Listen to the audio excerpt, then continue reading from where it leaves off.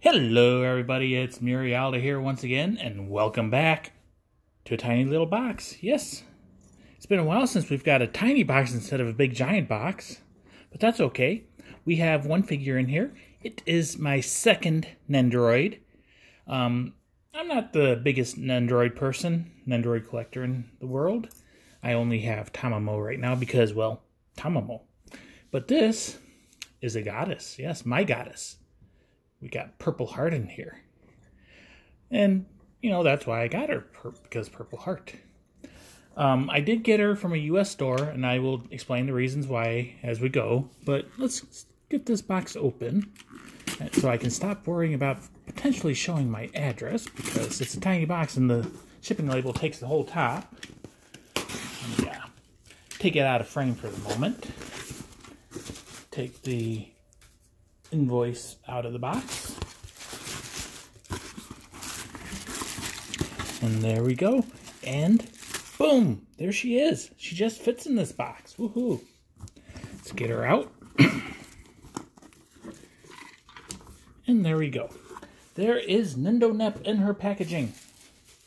So, I'm going to say Nendo Nep all the time. This is technically Purple Heart. There is a regular Neptune Nendoroid as well, but Neptune is Purple Heart, and Purple Heart is Neptune, so Nendo Nep.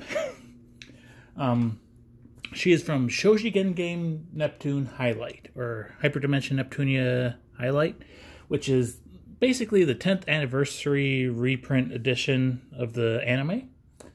It's been 10 years already, wow. Purple Heart is Nendoroid number 1291, and she is manufactured by Frontier Works and in partnership with Good Smile Company.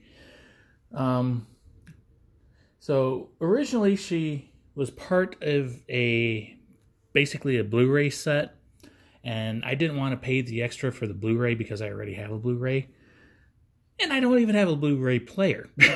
So that's why I wound up getting her from a US store. I got her from Lunar Toy Store. Yeah, I didn't want to pay the extra $30 or whatever.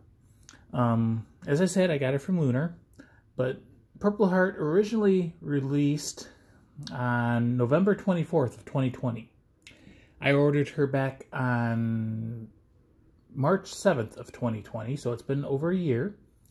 She was supposed to be released or in stock on in January of 2021 at Lunar Toy Store, but then, you know, delays and everything.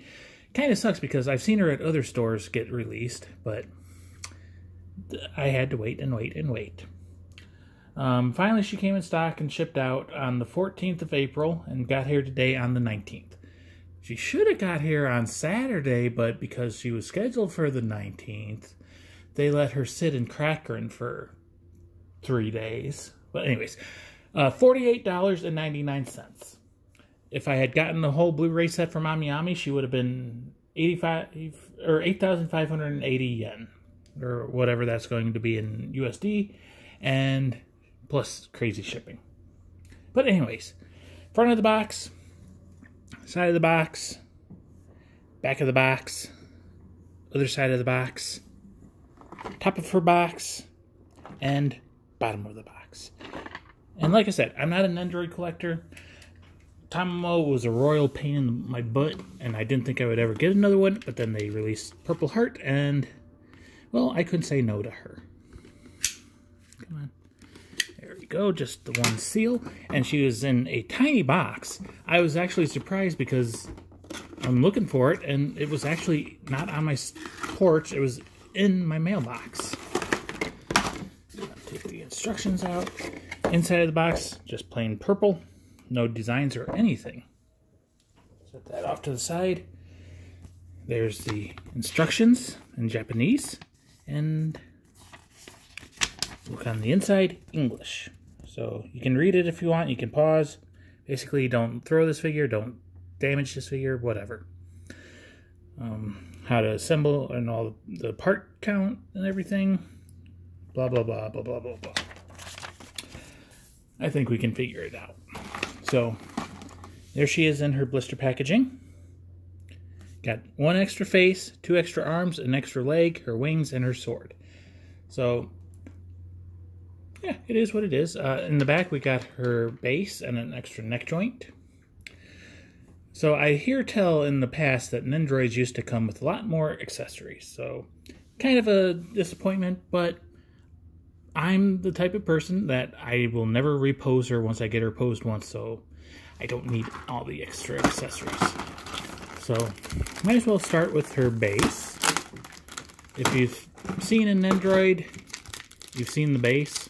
It's nothing exciting. Just take the tape off. And then there's more tape.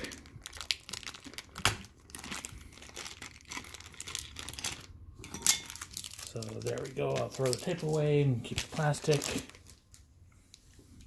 So yeah, like I said, there is an extra neck joint. It's got the little good smile smile. It's hard to move with it not attached to anything, so we'll set that off to the side. The base, you got, 1, 2, 3, 4, 5, 6, 7, 8, 9, 10, 11. Boy, I cannot count. 13 holes. And then you got the arm. So the one that pegs into the base and the one that stabs into her back. So, yay. Like I said, if you've seen one Nendoroid, you've seen the base. She did not come with a special base or anything like that. Let's go ahead and get the blister open. Just looking to see... Is that tape? No. I don't think there's any tape holding it together.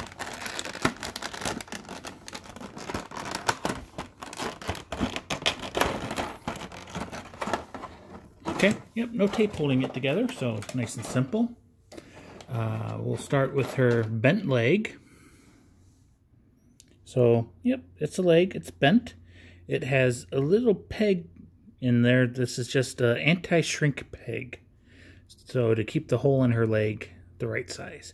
You got the little purple hexagon, you got the couple little designs, and she's got a heel. So, yay.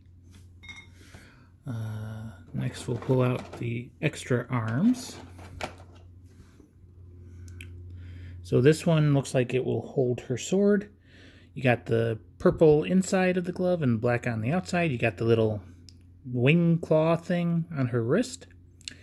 Got the purple bicep, tricep, whatever area. And it's oddly shaped, but mainly because it's an Nendoroid and pretty small peg. The other hand, it's not going to hold anything. Got all the 5 fingers. And it is what it is. I mean, it's an Nendoroid. We'll pull out her sword. So, reasonably detailed. Got the purple blade. You got the black back of the sword, spine, I guess. You got the little Neptunia logo.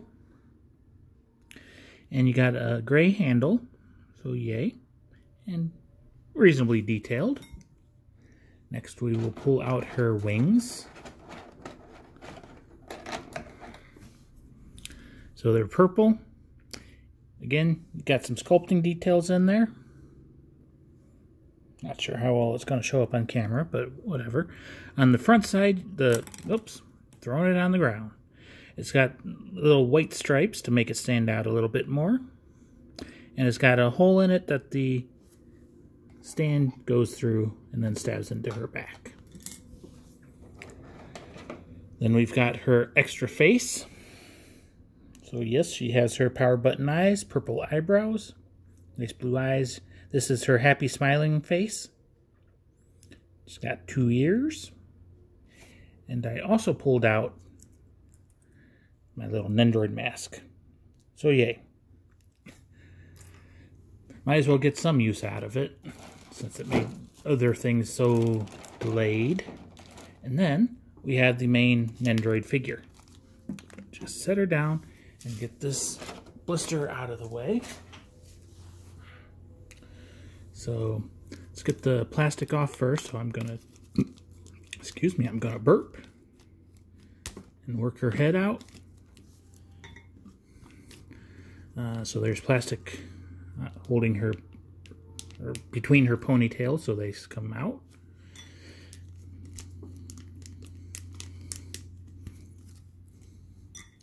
And then there's some under her bangs. So I have seen some pictures and videos. Usually the bangs are like right there, but hers actually go quite far back on her head. So there we go. She is now deplasticked. Let's get that off to the side. And we might as well look at her normal standard face that she comes with. Just moving the lights around a little bit. Try to get less shadow. So again, she's got her blue power button eyeballs. You got the purple eyebrows. And this is her stern, frowning expression, her standard fare. And it is faceplate number 1. This one is number 2. Here's her head, the back of her head.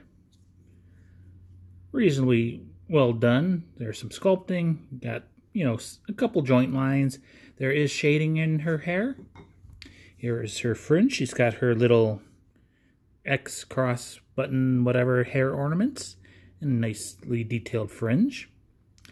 Good side locks to frame her face a little bit.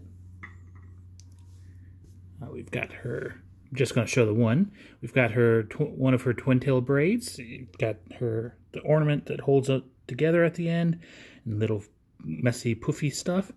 And the little tail does twist a bit, so be careful with that. The braid is reasonably well sculpted, and the joint is a Nendoroid joint, so it's got the smile, and it's purple. And we have her body. So it wouldn't be Neptune or Purple Heart without big giant boobs. And for the Nendoroid scale, those are big giant boobs. Nice cleavage, nice, actually looks like separation, but they are maybe a little welded. You got the Neptunia N on her chest. A couple silver buttons. You got the purple belly strip with a vacuum sealed belly button. You got the crosses on her hips or her flanks. You got the little, whatever they are, diamond pieces on her belt. You got a little blue line on her crotch region. Again, you got the purple hexagons on her pants. And reasonably detailed shoes with the little wings coming off of them. She got the booty with the Neptunia symbol. Plan Neptune symbol, I should say. Yeah. Heels. She can do little bits of the splits. You got the hole in her back. And these arms are kind of boring. So let's do a nice little default pose. So we'll do her normal face. Put the fringe on. It's nice that the twin tails are on a joint, so you can move them around if you want.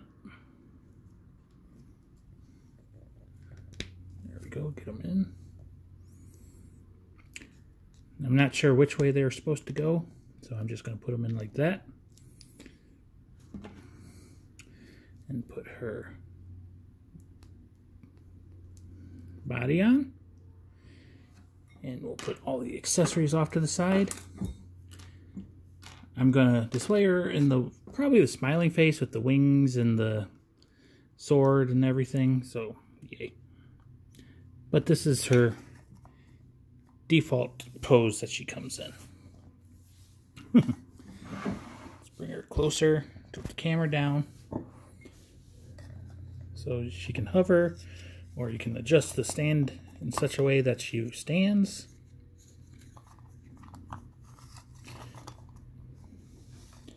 So yeah, there she is in her default pose that she comes in. Spin her around, yay. And I'm not going to go through every single pose, but I will do some of them at least.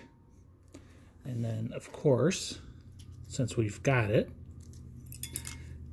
so the fringe should come off for this.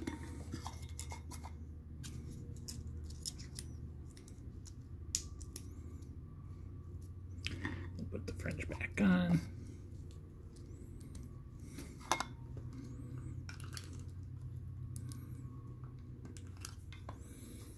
So there is COVID Neptune. Yay. Nep. Okay, so let's kind of get her how I plan on displaying her. Okay, so the peg actually stuck in her back and came out. So let's adjust that a bit. Let's get that stupid mask off. And we will put her smiley face on.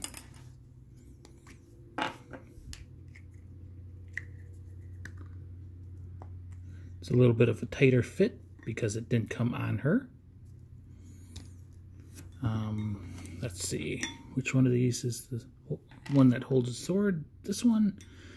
So it is her right arm. We'll pop that arm off and pop this one on. The hand does twist at the wrist, so you can have it however you want it. It does hold the sword pretty well. We'll wait until she gets actually put together before we put that on. And then pop the space holder anti-shrink peg out. We'll pop her left leg off. Put on the bent one. And it is fairly loose. And we'll put this anti-shrink peg into this leg.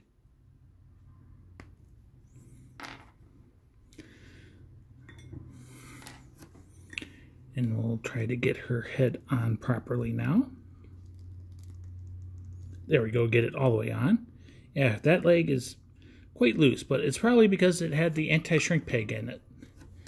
We'll put the wings on first, and then we'll stab it into her back.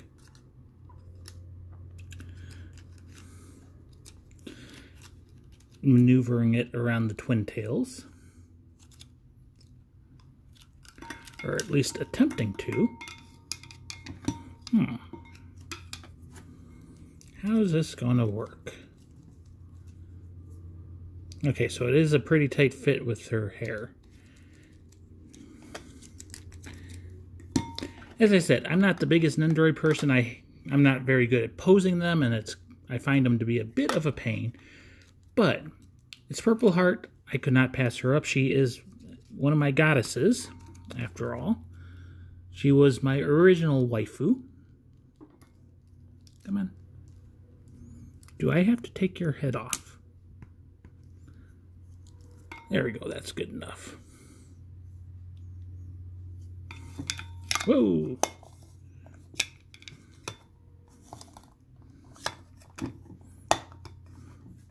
And then give her her sword.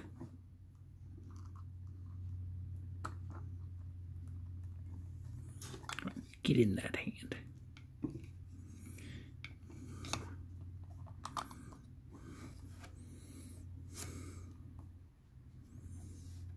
So there we go. This is how I'm going to display her probably. Let me turn down the brightness maybe a little bit.